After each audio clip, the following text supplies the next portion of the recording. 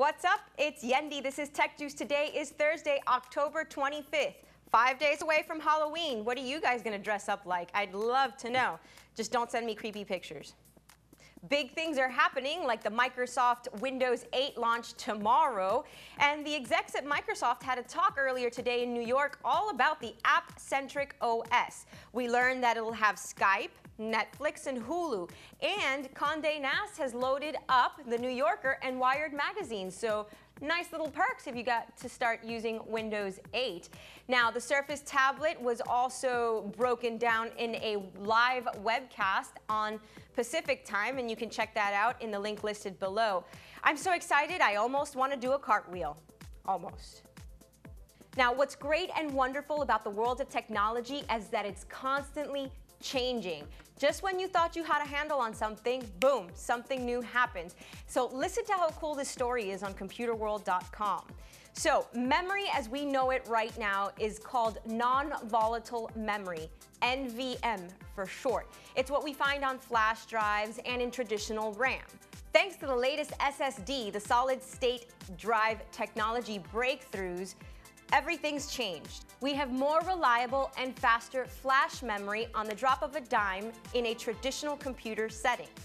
The Storage Networking Industry Association of America, PUH, has recognized that memory media such as DRAM and hard drives, the traditional stuff, is changing and will need to change over the next 5 years in order to be compatible to this new SSD technology flash breakthrough, which means there will be making big changes in architectures of systems as we know it today. More so in the future, you'll use NVMe, the non-volatile memory, in your memory hierarchy and not just mass storage. So you're killing two birds with one stone, making things much faster and much more efficient. Because, you know, we love things to go faster.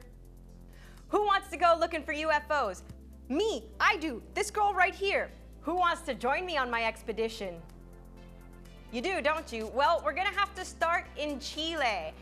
That's where we'll find the VISTA Telescope. Take a look at this thing. It's in the European Southern Perennial Observatory in Chile, and the Visible Infrared Survey Telescope, which is the long form for VISTA, can grab 9 gigapixels worth of stars. There's bound to be a UFO sighting with that thing.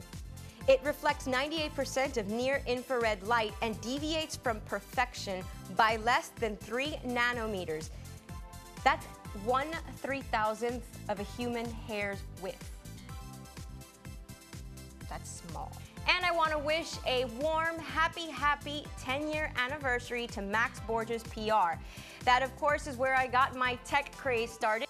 I was the assistant to Max Borges himself when I started off in all this tech wonderment, and I remember those offices being this small.